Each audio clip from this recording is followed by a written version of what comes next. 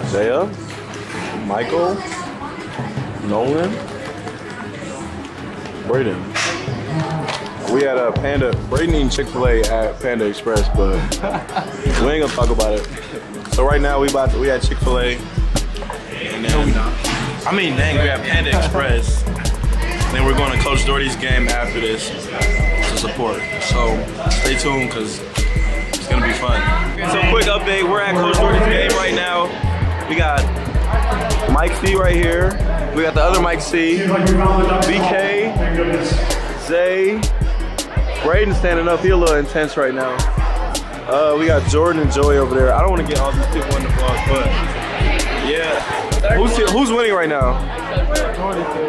Coach Doherty's winning right now. If y'all don't know, that's still Coach Doherty right there.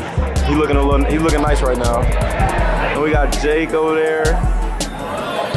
We got Jake and Klug over there. All right, so we're here with Klug. Just got done with his game. You got any words about CUW basketball? CUW, oh, the real ones. The real ones. There you go. Back at it, Jake Jurss. So, I mean, it was a tough loss today, but what are some things you think you can improve on? Well, I got out-coached by Coach Doherty for sure. He got his guys prepared really well, and we didn't get to the rim very well. We didn't get to the free throw line at all. We didn't make very many layups. That's huge in middle school basketball to make layups, and we just didn't do it.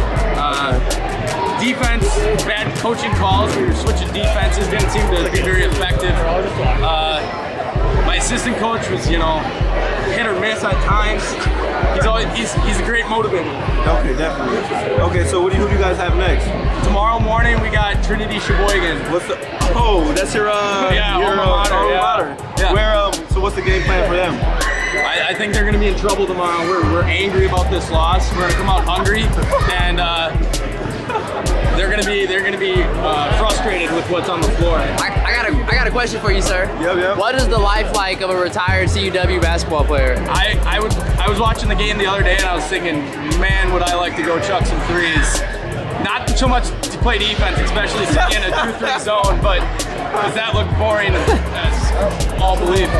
But yeah, I miss chucking threes with my teammates. All right, so this is late. We're following Coach Doherty right now. Just got done with this win. Okay. How you doing, Coach? That was a pretty good win tonight. How did you guys prepare for this game? Well, we put in a great week of practice.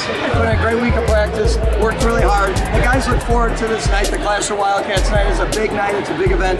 Our guys are excited about it, and I think our nerves and energy got to us early, but they pulled it out.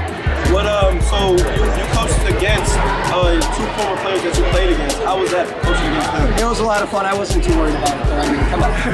Definitely. So who do you guys have next on the schedule? So we play tomorrow night. We're in the semifinal game at 8:30. I'll be at a 2 p.m. game up in Mequon. I'll be there first. Okay. I'll be there first. But then we got an 8:30 semifinal game, and I actually don't know what the opponent is because they were playing tonight. So it doesn't matter. We do our thing, and we'll be just fine. Yes, sir. You have a good rest of your night. That was great. All right. Thank you very much. Wait.